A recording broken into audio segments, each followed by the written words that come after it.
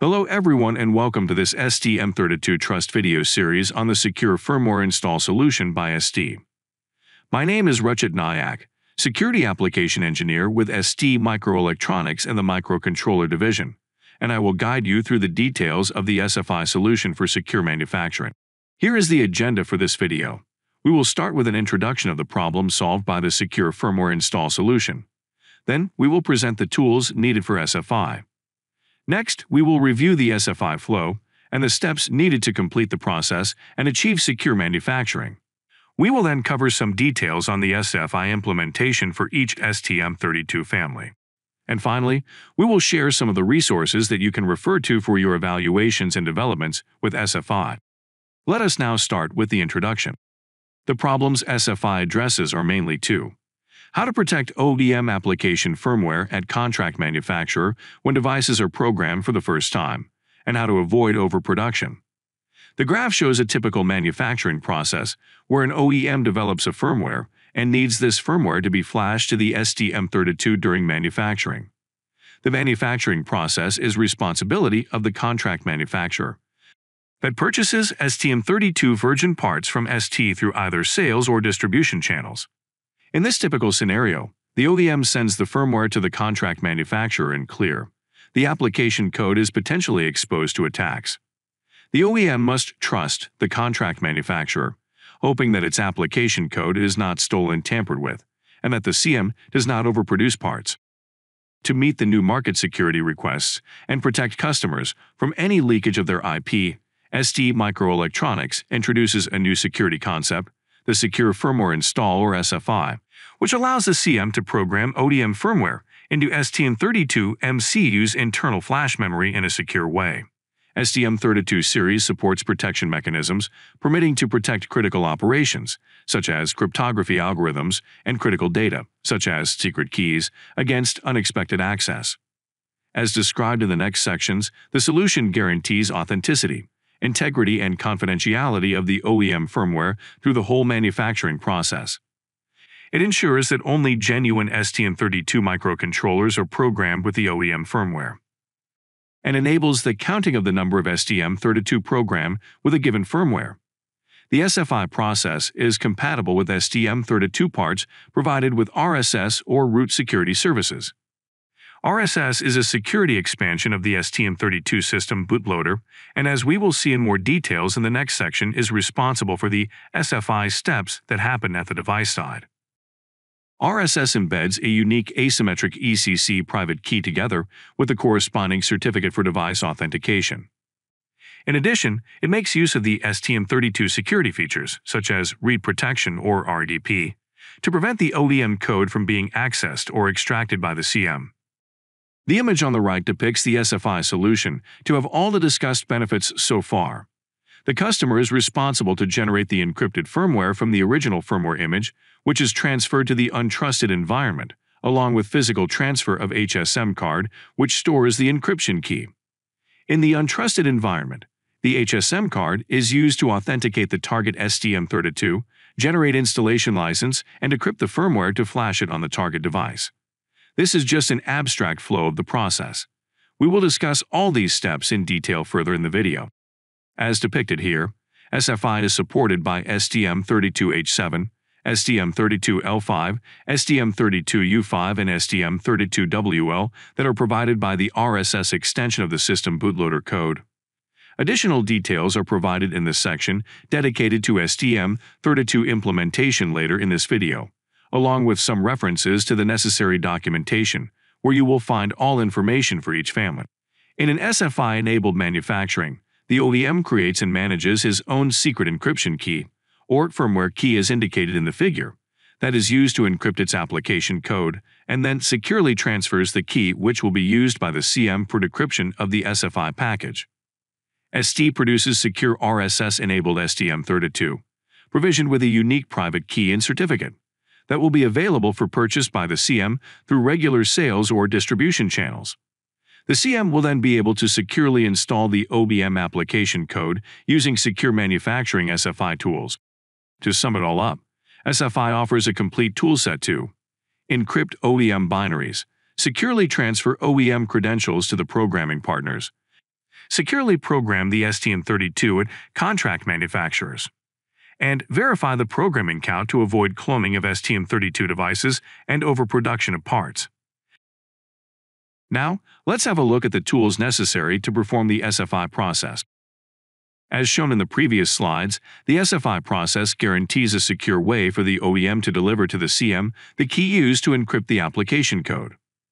In order to secure this transfer, ST introduced STM32 HSM, a hardware security module used to secure the programming of STM32 SFI-enabled devices and avoid product counterfeiting at contract manufacturers' premises. The OEM key is securely stored in the HSM smart card that guarantees the same level of protection of your credit card.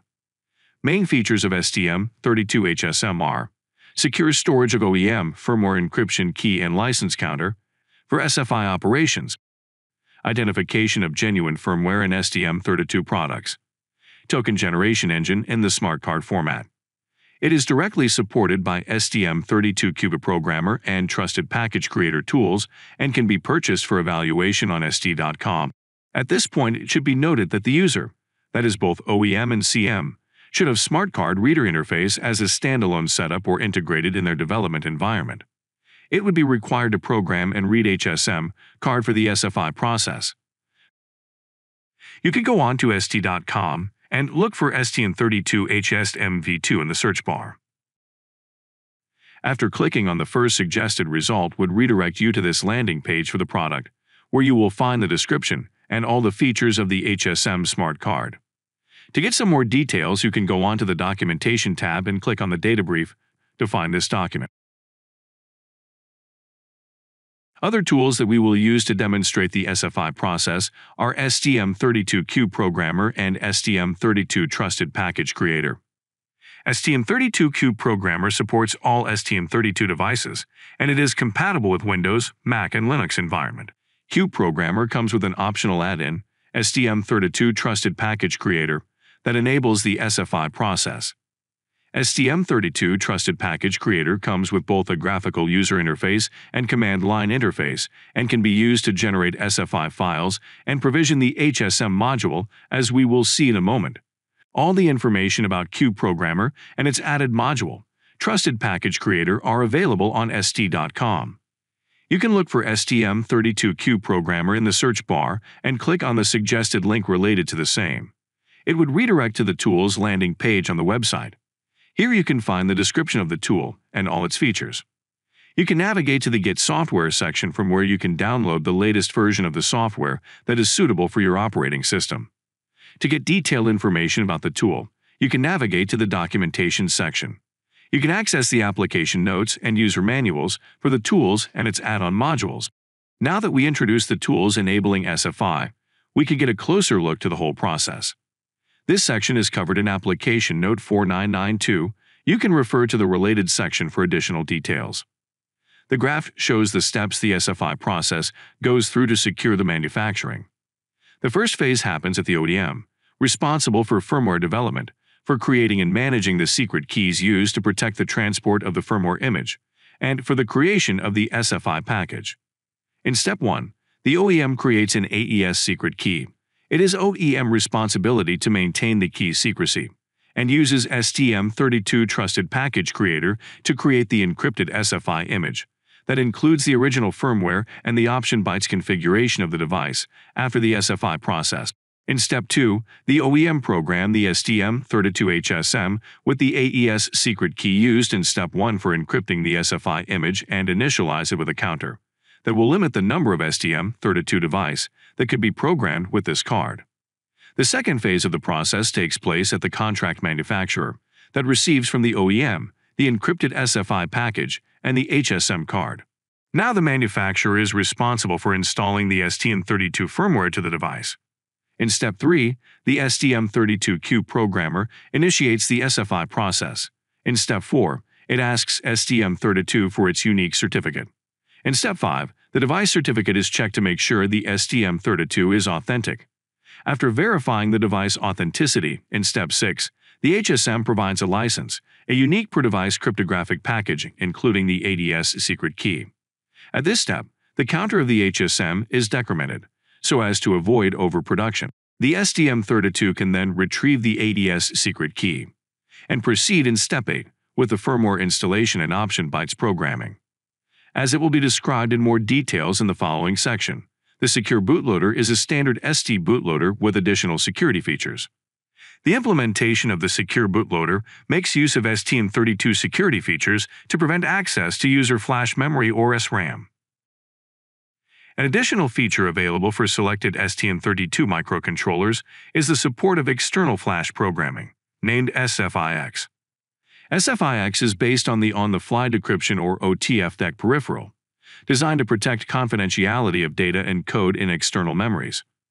Content is stored encrypted in the external memory, and the OTF-DEC allows for on-the-fly decryption using a dedicated key. In the SFIX scenario, together with programming the internal memory as described before, the SFI process can be used to securely flash the content of the external memory and at the same time to protect the provisioning of the key needed for decrypting it. The key can either be part of the internal firmware image, or it can be randomly generated. You can refer to SFI application notes at N4992, as mentioned previously, for additional information. The document includes a dedicated section for support of external flash memory for the SFI process. It describes the vital details on how the external flash is managed and securely encrypted for the SFI flow. Together with SFI, the process enables also what is referred to as SMI, Secure Module Install. It is a process very similar to SFI that can be used to securely install a third-party module. The scenario is the one where a third party develops a firmware IP and wants to protect its confidentiality during manufacturing. The module makers develop their code and create the SMI image as in the SFI process, but the encryption credentials are stored in a different HSM card. The OEM and the CM uses this card to load the encrypted module in the MCU using STM32Cube programmer. Once it is programmed, the module is protected using PC-ROP or proprietary code readout protection. You can refer to application note 5156 for more details. Before going to the hands-on session, let's see some of the details of the implementation of SFI on STM32. As mentioned already, the SFI process is based on the execution of a secure enhanced system bootloader implemented in STM32 that makes use of the available security features like RDP, TZEN, etc. to prevent access and disclosure to the OEM code. In this section, we will highlight some details of this implementation for each STM32 that support SFI. Let's start with STM32H7. In this configuration, the system bootloader is expanded with the secure functionalities that is RSS services which are needed to perform SFI. As depicted in the slide, the RSS-enabled secure bootloader is stored in the internal boot ROM, so the whole STM32 flash is therefore available for the OEM application code, and the part is delivered in RDP level 0. The SFI process in STM32A7 can be performed over various interfaces like USART, SPI, USB-DFU, in addition to JTAG and SWD interface. The support for this additional interfaces is unique to each devices. All the information related to the STM32 bootloader are available on the application note AN2606 on ST.com. Here you will find all the necessary information related to the peripherals and GPIO supported by the bootloader for each specific board. In addition, for selected part numbers, the OTF-DEC peripheral is available, enabling SFIX for external memory provisioning. The implementation for STM32L5 and U5 are essentially the same. In this case, the secure bootloader is an expansion of the system bootloader, but on STM32L5 and U5 the code is split in two parts. The first with RSS services is stores in system memory boot ROM, while the second part that is executed in SRAM is loaded by the host during the SFI execution. This allows for more flexibility to the process. Similar to H7, L5 and U5 has the whole flash available to the OEM code. The products are delivered in RDP level 0. The bootloader supports USART, SPI, I2C, FD-CAN, USB interfaces in addition to JTAG and SWD interfaces. But as on the date when this video was recorded, SFI process on the U5 chip supports USART, USB and JTAG and SWD interfaces only. Finally, the devices like STM32L56 and STM32E58 supports SFI-X, which is enabled by OTFDEC as discussed earlier. One important note: STM32 SFI process makes use of the trust zone to secure the process. This requires the ODM application to be compatible with a trust zone-enabled system. In case of STM32WL, the structure is similar to the one used in L5, with the bootloader split in a fixed part in ROM and one loaded in SRAM by the host.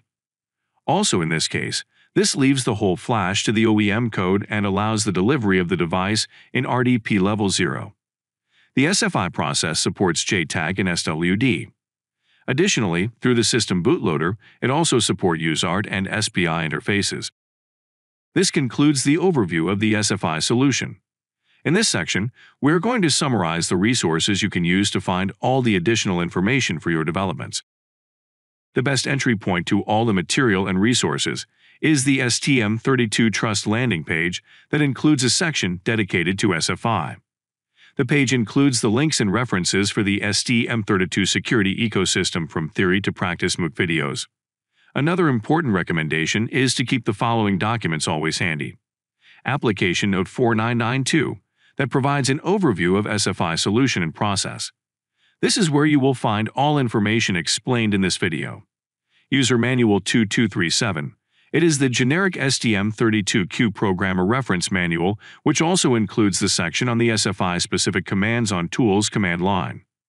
Application Note 5054, which expands the principle mentioned in UM 2237 and is focused on how to use the STM32Q Programmer in combination to STM32 Trusted Package Creator for SFI.